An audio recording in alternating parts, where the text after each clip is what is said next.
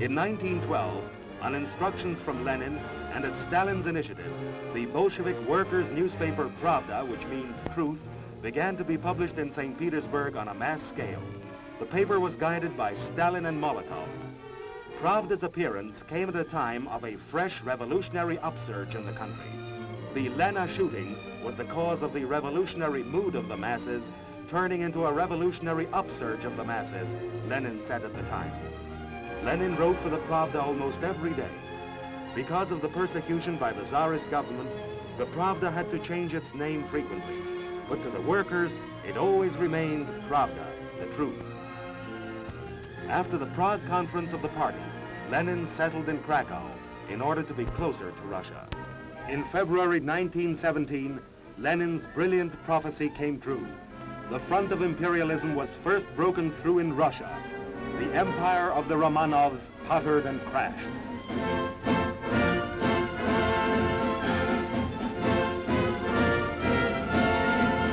All of Russia was in a turmoil.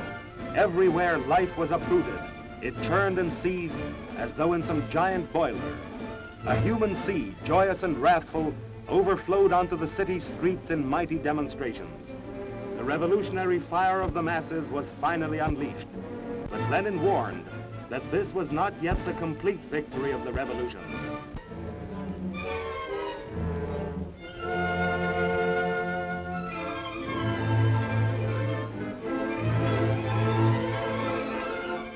Stalin left to meet Lenin.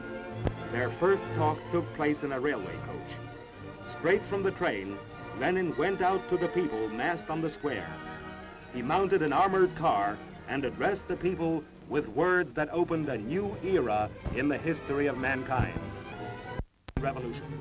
From this building, Lenin and Stalin led the uprising. Lenin was born for revolutions, wrote Stalin. In the days of revolutionary changes, he blossomed out, as it were. The first steps of the Red Army were extremely hard. There was a shortage of everything: arms, equipment, and commanders. And so commanders were advanced from the ranks of the people. This was truly a...